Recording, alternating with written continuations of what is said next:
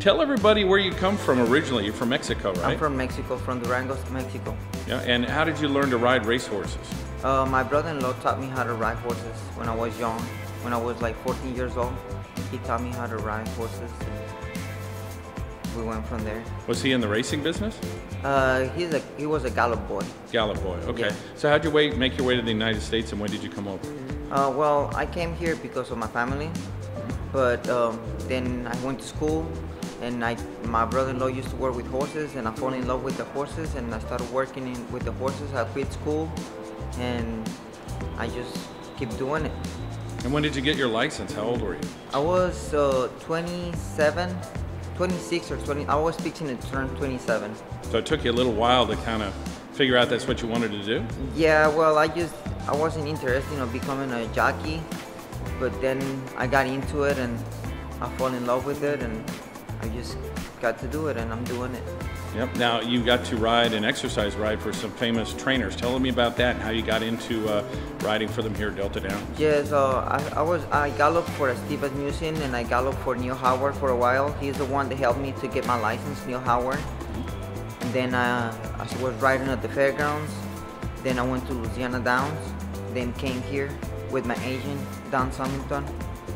Yeah, now what made you come to Delta Downs? I mean, did Don tell you it was a good place to ride? Yeah, Don told me to come here, and then, you know, there was a few people that I was riding for, and that's what brought me over here. Yeah. Now Don won a lot of races in his career. He was a jockey, of course. Does that help you out, kind of book rides? Yeah, and talk to him? yeah, he coaches me a lot. Does he? Yes, he does. So it's like having a personal coach too. Yeah, he helps me a lot. You know, when I make a mistake, he comes around and talks to me about it, and we watch replays and stuff together. Yeah. Now this year at Delta Downs, you kind of had a breakout season. You're in the top 5 in the standings. What made that improvement this year? This was your second year, right? Right. Well, you know, help from the trainers, Eduardo Ramirez, Steve Asmussen, Joy Foster, Joe Byrne, a few other trainers. You know, they have helped me.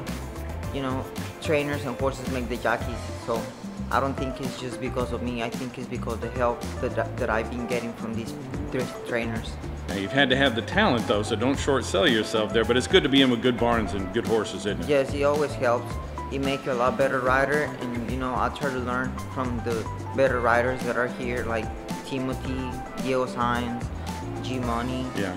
And you know, I always try to watch them how they ride the track, and I try to adjust myself to the way they do it over here. And you don't reinvent the wheel, just learn from the guys who do it right, huh? Right, yeah, you gotta keep an eye on them so you can learn from them. Yeah, absolutely. Now, well, what do you like best about riding at Delta Downs? It's a small track, but you've had great success. What do you like it here? How do you like it here? Well, you know, I'm kind of aggressive rider, and you have to be aggressive in this track so you can get a good position early. And I mean, you know, that helps, but I just like it. Like it, yeah. You like it here, so you plan on staying here a while, season after season, huh? Yeah, my plan is to be coming back over here after Louisiana Downs is over. You know, I'm gonna go to Evangeline for a little bit, then Louisiana Downs, and then come here.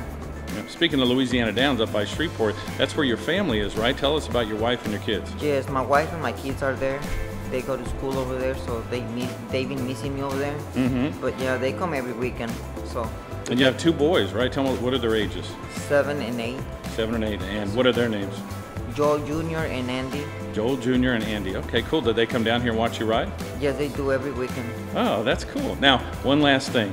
Your nickname is the Robocop. I love saying that, and people like that name. Tell us where you got it. Well, Roberto Morales gave it to me. The fairgrounds, when I had the bug, I came off a horse at Cliff Hills, and I had my collarbone broken, leg broken, 7 ribs broken, and I was walking.